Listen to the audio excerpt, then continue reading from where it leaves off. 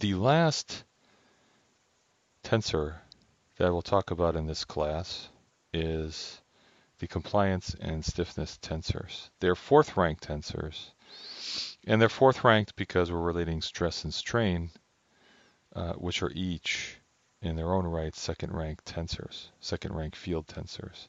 So in this case now we're going to say, all right, stress is my applied force, and strain will be the displacement. The product is energy, and what I will do is that'll force me to have a fourth rank tensor because I have to relate two second rank tensors.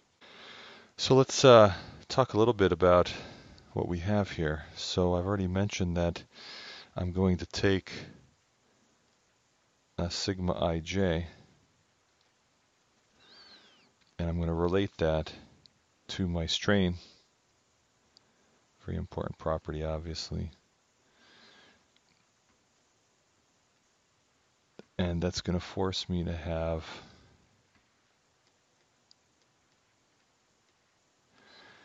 interestingly enough,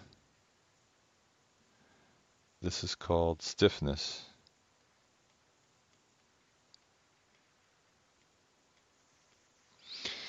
And then I could write it the other way.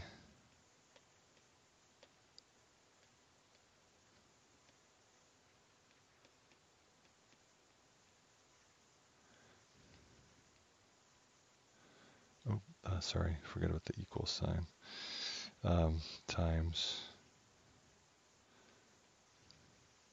sigma KL. And this is called the compliance. So great mystery, but obviously it's probably because of different language or something. But in English, the easy way to remember it is that C, right, which is the proportionality between strain and stress, is actually stiffness, which has the S in it, where it's the opposite. So compliance actually has the S, right? So CS, SC, right? So unfortunately, it's reversed for English, but then once you realize that, you can probably remember that pretty easily. So you can see that the symmetry play a very important role when working with these types of tensors because epsilon is a second rank, right? And so there's 9 components here.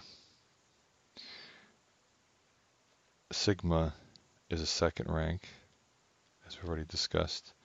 9 components here, which means that in the general case, there's 81 elements here in the middle to deal with. Okay. There really isn't too much to say except we've already gone through most of the properties. You know what this means, but let me just point out that a lot of times, as long as you're not, again, transforming axes, it may be practical to now take our sigma 1, 1, sigma 1, 2, 2, 2, sigma 3, 3, and take this. And remember, just because we did it for, the first time we did it was for the case of,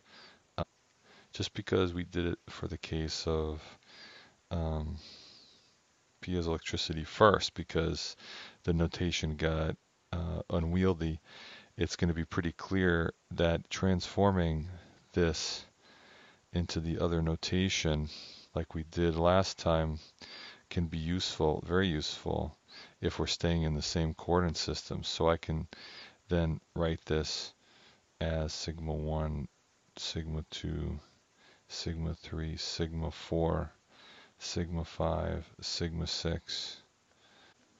But, and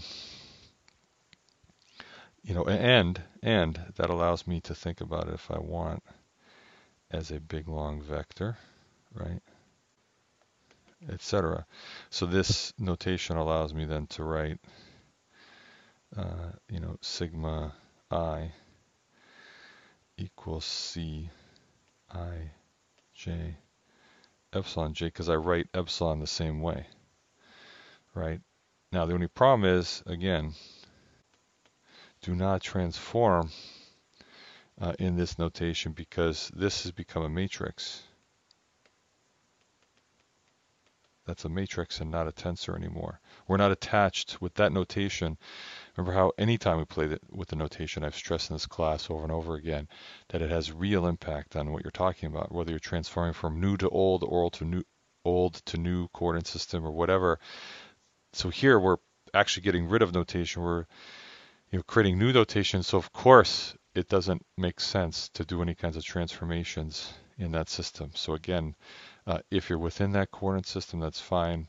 But if you're going to do any kinds of transformations, you have to come back out of that notation. And of course, don't forget this has implications, just like it did for the piezoelectricity of the factors of 2. Right, so, our strain tensor, don't forget, epsilon 1, 1, etc., right? Just remember that you're going to have epsilon 1, but then you're going to have 1/2 epsilon 6 and odd things like that, right? And 1/2 epsilon 5, etc.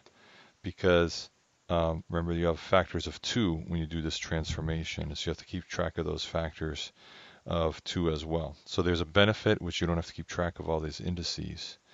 And it makes it a little bit easier because you can think about a second rank tensor here and 2 vectors. So it's kind of reduced it. It's very clever, but you have to understand what the limitations are for that system. So let's just finish our stress and strain now. We've already done all this before, so hopefully, but I want to show you the same kinds of transformations and the simplification you can do when you have the full thing written out in terms of compliance. Right, so here's the compliance, and we're only drawing half here because there's no need to write out the symmetric part. Oh, and I forgot to say that don't forget for equilibrium purposes here.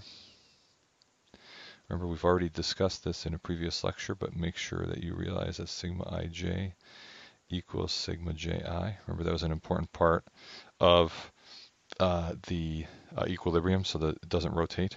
So that's why we only have to draw half of them, right? The second thing is triclinic, of course, beautiful. We have all 21 that we have to keep track of. Drastic reduction, the minute we put a twofold axis, again, here it's along the x3 axis, and you just get boom, all of a sudden we can eliminate a lot of factors, right? And again, by now you should be familiar with this technique of how to do this, but if you now not only put a twofold axis along x1, but along x2 and x3, you end up with all these zeros. Here you can see already that now the more symmetry add the fewer elements we have to worry about. Here also you can tell that of course there is no problem with inversion. You can see here that we have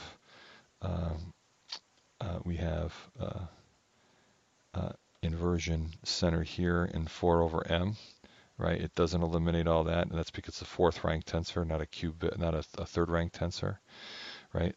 As usual, as you go up in symmetry, right, there's fewer to keep track of.